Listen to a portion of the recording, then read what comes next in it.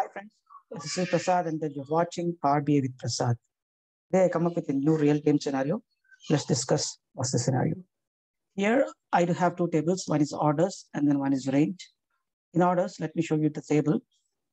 I do have sales in different segments and for different products, and these are the sales.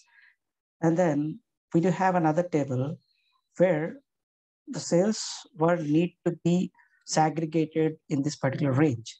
So they gave the titles and then the lower limit and upper limit. Based upon this, we need to segregate the sales and then we need to show the total sales in that particular range. This is our scenario. And then this is how it was done. And then they have the range over here. And then if we filter that, we need to show only that ranges. And this is total sales, whose sales come into this particular range. So let's suppose in this particular case, lower is nothing but the sales which are less than 100. So you can see from here. So I do have a lot of different kinds of ranges of sales. You can see from here, 261, 731, and then 40, 957, 22, and then 48, 7, 907, $18, $114, and then 176, like 1706, like different ranges of sales. So again, they need to segregate all the sales which are below, like they do have some ranges. The first range is from 0 to 100, and the second range is from 100, 101 to like 1,000, and then third one is like 1,001 to like 10,000. So let's have a look into that one also, like ranges, so that you can understand. So the lower range is from 0 to 100, all the sales which are less than 100 comes into lower range, and then the middle range, the sales which are from 101 to like 1,000, will comes into this range, and then they need to find the total sales, as per the range. This is what they require, and then we'll solve this. This is a very easy example. I'll explain you how to do that. Before going into the solution, small intro. Like we are starting new Power BI and SQL batch very soon. And then if you are really interested, you can contact on this particular number. We go with a lot of real-time examples in the real-time scenarios, then complete Power BI with 2 pilot projects and then 1 real-time project, complete row-level security, complete Power BI services. Including that, we do have the job support procedure. So we do a lot of things like how to prepare resume, how to get more calls, how to build your profile, and then how to crack the interview very easy, what are the tips and tricks, and then dumps, and then material, PDF material, a lot of things we'll provide. So if anybody interested to have, get trained with us, just ping us on this number, and then you can have other details regarding that. So again, let's come back and then find what's the solution. So for that, to achieve this one, we can create a simple measure, very easy. Let me show you that measure and then let me explain you what's that exactly. So I want to calculate the total sales, sum of sales. And then I just need to apply some filters such that only that range of sales need to be segregated and then calculated.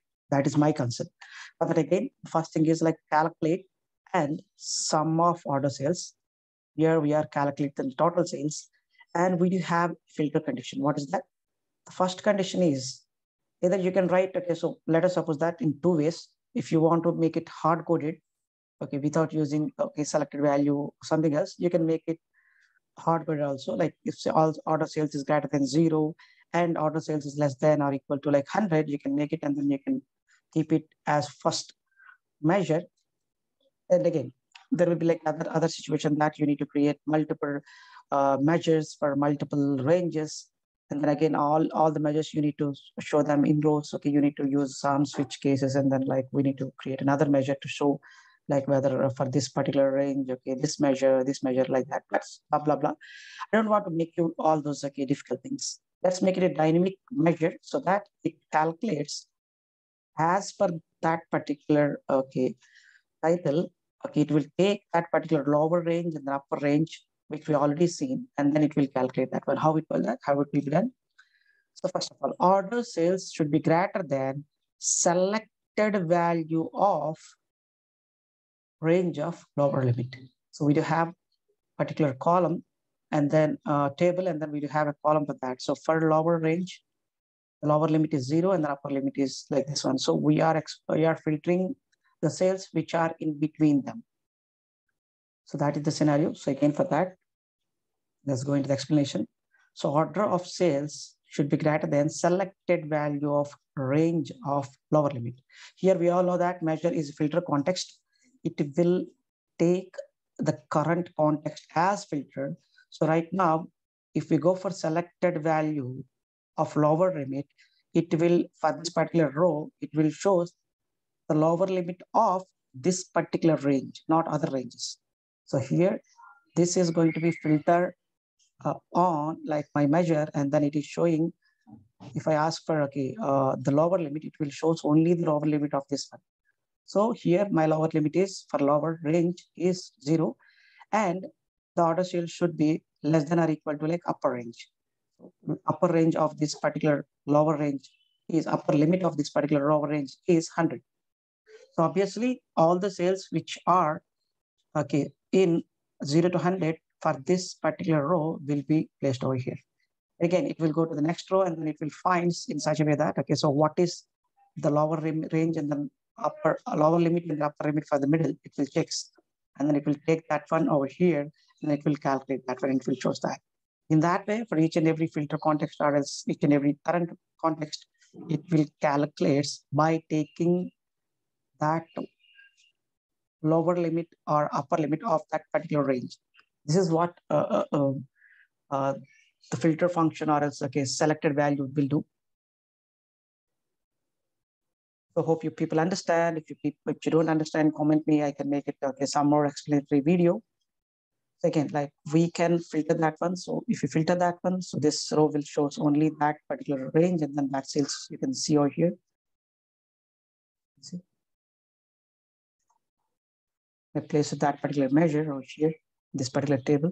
So I took this measure into this, and then you can show this in one single measure. You can show dynamically the range of sales as per the ranges lower limit and upper limit.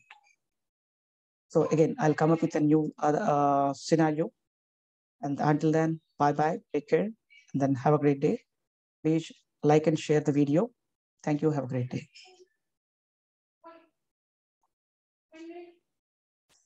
And again, like we are having a Telegram and then YouTube channels, as you already know. Like, please subscribe to my Telegram channel. Regularly I'm posting job offers and then postings and a lot of materials and a lot of content. So please try to join our Telegram channel, and then that will be useful for you. Thank you. Have a great day.